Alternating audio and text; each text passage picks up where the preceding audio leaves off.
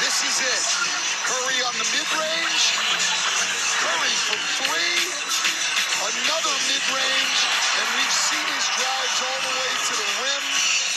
This guy is getting it done on another night, second straight game, that Curry has struggled from the three-point line, but has just been outstanding in every other area. Steve Kerr gets his reserves on the floor. Guys like Jonathan Kuminga.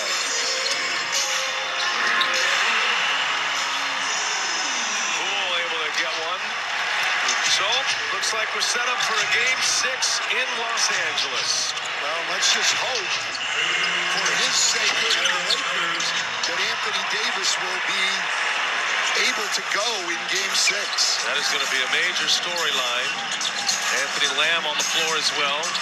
Poole finds Kuminga. And Kuminga, a lot of Warriors fans are clamoring for more playing time, but I haven't seen much of Kuminga in this series.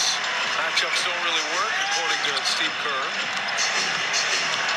Which is the only guy's viewpoint that actually matters.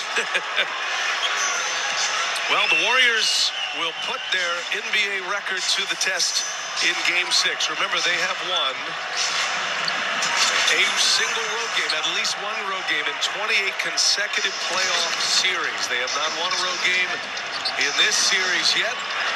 They won Game 5 and Game 7 on the road against Sacramento. That is a monumental streak. And if their season is going to continue and get a Game 7 back in this building, they're going to have to make it 29 consecutive playoff series with a single road win, at least.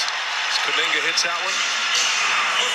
Again, that's only the Warriors after 11 first-half threes. That's only their second three of the second half. Shaq Harrison to Gabriel. And that's going to be a foul. Well, there is good news if you're the Lakers. Not only are you still a win away from a trip to the conference finals, they're second in the last 4 years, but the Lakers have been on a roll, especially at home. Lakers are 6-0 at home, including the play-in game against Minnesota and the 5 wins in the playoffs. And going back into the regular season, they've won 8 consecutive games on their home floor. So they have been formidable at home. Yeah, it won't be easy, and it's not supposed to be easy. As Poole gets an 8-second violation. Stephen Curry with 27, had 9 in the fourth quarter. At one point, had 7 in a row when they needed it most. Wiggins was the star tonight for Golden State. 25 points, 7 boards, 5 assists. Draymond Green chipped in with a double-double with 20 and 10. And although Gary Payton has modest numbers here, Coach, this lineup has worked.